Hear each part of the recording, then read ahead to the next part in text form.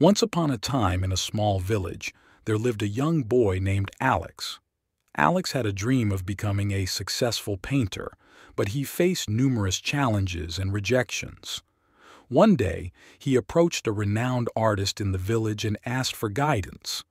The artist, impressed by Alex's determination, handed him a small plain canvas and a set of brushes.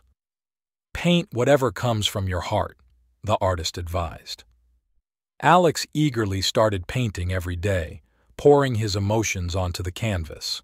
However, each time he presented his work to the villagers, they dismissed it, criticizing his art as amateurish. Despite the discouragement, Alex continued to paint with unwavering determination.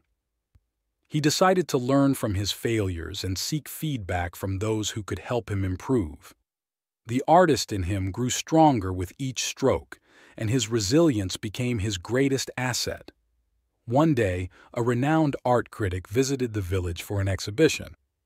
Alex, determined to prove himself, displayed his paintings alongside other artists. The critic examined each piece, and when he reached Alex's paintings, he paused.